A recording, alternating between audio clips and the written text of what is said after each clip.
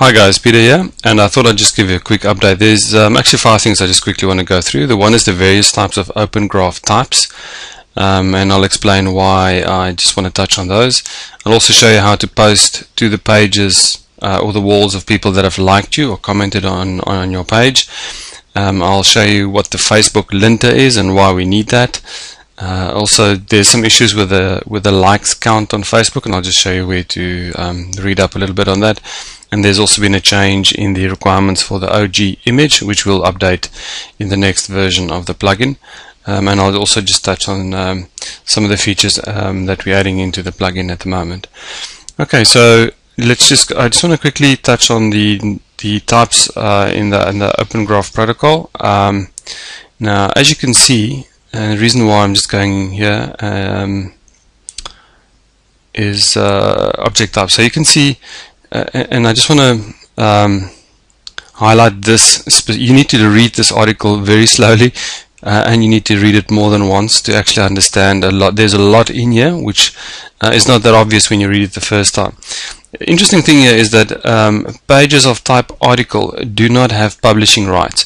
So if you set up your page as an article, and then what I found even as a website or a blog, that you actually don't have the ability to post on the page of the people that liked you. I'll just repeat that again.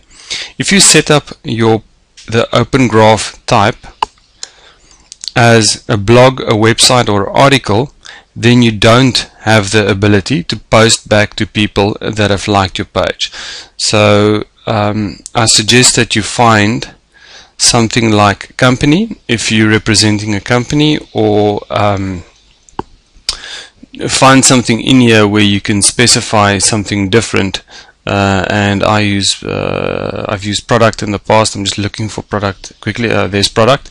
So if it's a specific product like Max FB SEO, then I'd use product. Or if it's a company or whatever the case might be, one of my customers, then I would, if I can't find anything else here, I'd rather use company. That gives me the ability to post back. So let me show you how that post back works. This is a post that I did a while ago, and posted that, and I think a couple of you, this is really a good interview. It's only 2 minutes and 32 seconds with Mark Zuckerberg explaining some of the reasoning behind Open Graph. But anyway, so right at the bottom, if I just go to the bottom, you'll see that 12 people liked it, and there were 7 comments posted. Because I'm the administrator, I'm logged in as the Facebook administrator for this page. It actually recognizes me, and it gives me this option here to be able to you can either moderate comments. So if there were certain comments made, you want to moderate a view, it gives you the ability to moderate that. Or if I just go to settings, you can specify blacklist words or things like that. That's not really what interests me. It's right at the bottom. Now it says here FB admin not specified. It actually picks up the admin from the app ID. You don't have to specify both. Once again, that's in here in the when you read through this, you don't have to specify both. So if you specify the app ID, it will pick up the FB admin from that. So if you the other thing is, if you do make any changes to any one of those, if you go and you update your Open Graph information, then you need to run it through this linter again, which is something also that is so in actual fact, if I just go back to editing, where they say editing, and there's some interesting things that you need to note, that after 50 likes, that title becomes fixed. You can't change it anymore, and after 10,000 likes, the type also becomes fixed. The more important part is, for the changes to be reflected in Facebook, you need to force your page to be scraped. The page is scraped when an admin for the page clicks the like button, so that's the one way, or the URL is entered into the Facebook URL linter, which is actually this one here. So just to go back to how I found that, if I go back onto my blog page, I'm in the settings side, and view URL in linter, and Now I can republish all the information so it'll scrape it for Facebook. So it'll physically, and you can see there's some issues on Facebook. I'm actually running Chrome. It looks worse in Firefox. So all the information that, so it'll also pick up the admin URL, which is the one that we're actually interested in. There's some changes to this as well. I see that that they've just posted on Friday. They've just posted a note to say that this image now need to be 180 pixels wide. But I'll show you that. So on this it says that 12 people have liked it. Now there's a lot of inconsistency with the data that's coming through at the moment, but it doesn't matter. Sorry, just go back there. I actually want to use the admin URL. So for this specific page that I've got, this, you see there's my URL. It's my specific page. It's not the domain, it's the specific page. There's a very specific admin URL. So I can now post back to people that have liked that specific post. Now, as you can see, it says one person liked it, which is not quite true. There were and the way that you post, and I'll get back to this issue now. I'll show you on the insights some information on that. There seem to be some issues with that, but I'll show you in a minute. But before I go there, this is how I can actually send it through. So just go onto the wall, update a status, and it'll post it through to everyone that have that actually liked or commented on my post. So that is for this specific one. So this is where I can give everyone that have liked a previous product or a product type or something like that. The guys who liked my specific Nike Airs that I'm stocking, there's a new a running shoe out, and I can just send it back to these guys on this specific post to attract them. It is extremely powerful from a marketing point of view, and we're actually doing quite a lot of research and work around this to see how we can expand some of the capability around this. Just some interesting things. If I look at the insights, it'll once again tell me that only one person liked it. The interesting thing is that it'll tell me that 23 people viewed that. So that interaction that was sent out to 23 people now.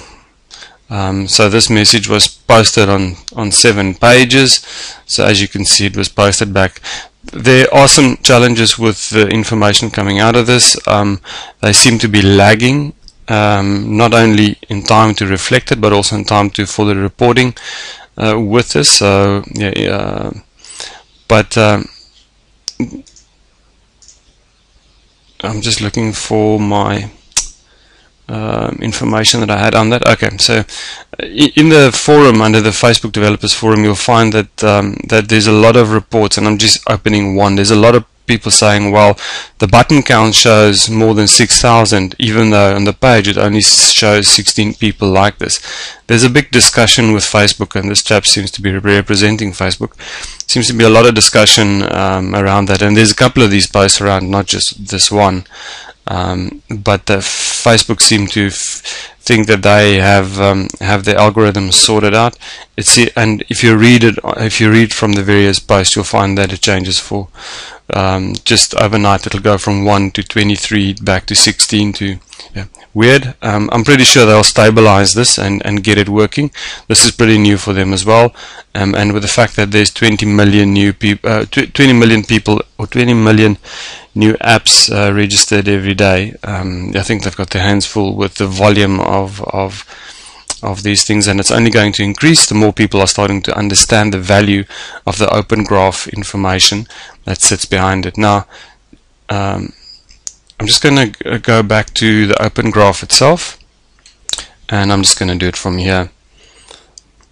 But once again, it's important to note that in order to get the ability to post back, you need to make sure that you specify that one as a very specific one. Now, this in the next version of the plugin, which is due out shortly, we will grab this title from there as a default. You can then change it. So we'll grab it from there. The image URL, you can specify a default one for your blog as well, and at the moment the documentation says 50 by 50, but there's some new information that has just come out on that, and I'll just open that page. So what they've just and this was published on Friday, so that would be Friday the 10th. Just as a matter of interest, so there's a few changes that they've made, but mostly this one here, when specifying the Open Graph, the image Open Graph tag, the post made by it is now required that your image has a minimum width of 180 pixels. So they've gone from the 50 to a minimum width of 180 pixels. Please just note that. Also, just interestingly enough, you'll see that there were 185 new bugs reported on the developer platform, and at the moment there's 1,262 bugs open. Fortunately, it's 94 down from last week. It does give us a few headaches when we just read. We don't get any advance notification of any changes. We just find that we have to read and find little things like this. It's not really publicized well. It's one thing that they do shockingly is their documentation. So yeah, that's just a quick update on how to post to the specific page, and make sure that your Open Graph tags are properly specified. Thanks very much.